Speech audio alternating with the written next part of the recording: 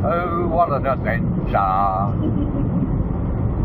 Get lost with Google Maps.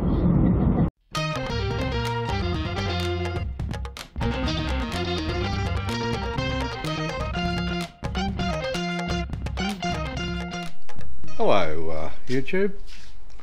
We just had lunch. Alright, today what I'm going to do, I'm going to be working in this box here. Now, I got this lovely little pure sine wave inverter. It's a 300 watt one to 600 watt surge load. What I'm going to be doing with it, because it's in this box, okay, I'm going to be fitting a basic, very simple fused 4-pin relay, so that I can, and it's a 30 amp rated, this one's 30 amp, it's got a 30 amp fuse on it, and we're going to simply do it so it can be switched on and off with one of these switches here, probably this one, okay, and that's basically for convenience.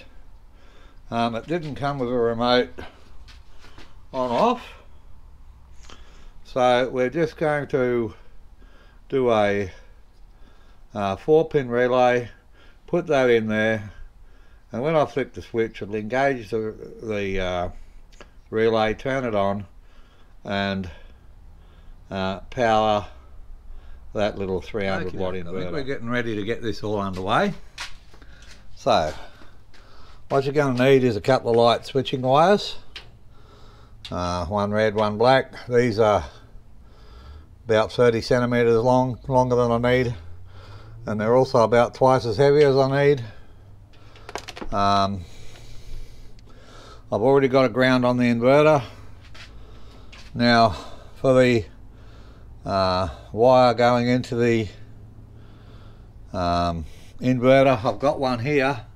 It's already got a 30 amp fuse on it, and that wire is rated at 30 amps.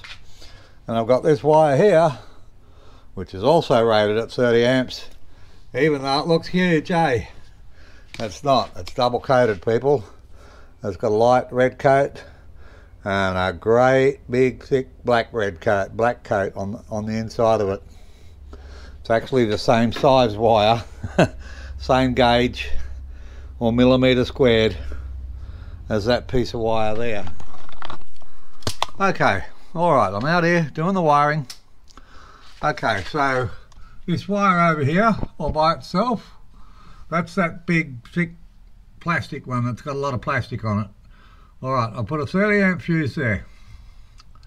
Then I've come down, plugged it into the relay. Alright, now in the relay we're putting a 25 amp fuse. Alright, now on the output to the inverter I've got another 30 amp fuse. Okay, my whole aim is to have this fuse here blow rather than any of the others. Simple reason, this is the easiest one to get to. Okay, I don't have to pull the covers off to get those ones up there. So between the power, the battery, well, between the battery, alright, it goes up to a 50 amp Blue Sea heavy duty circuit breaker, which I also use as a switch. That powers the trailer to the trailer charging and all that. It also powers that tiny little fuse panel, okay, and then each individual fuse, okay. Now on the switching wire, which is up that one there, the orange one, that's a 5 amp wire to the relay for the switching, okay. I haven't plugged the switching wire in yet, it's just here.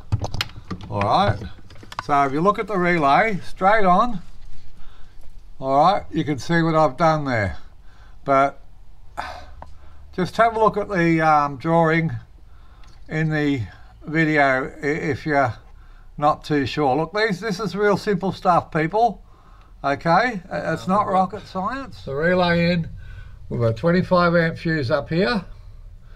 Now my wife's just here. If you can turn that last switch, love. Switch is on. Turn it off. I forgot to turn the relay on. Silly Chris. Now, as you can see, it's now powered by the red lights because the fuses are missing. Alright, if you can turn the switch on. There we go. Simple as that. Now, these things make a beeping noise when you turn them off. And I've had some people say, don't turn it off yet, love. Oh, it's beeping when you turn it off. Your voltages drop. Okay, well, for those people, these have in a little thing called capacitors. And the capacitor drains because there's a little green light on there. And it makes a beeping sound. If you can turn it off, there we go. It does not mean the inverter is faulty in any way whatsoever at all. Alright, that's the conclusion of this video. The diagram's in it. Give it a thumbs up, subscribe if you're not subscribed, that helps my channel a lot. And if you don't like it, well, just thumbs it down, I don't really care.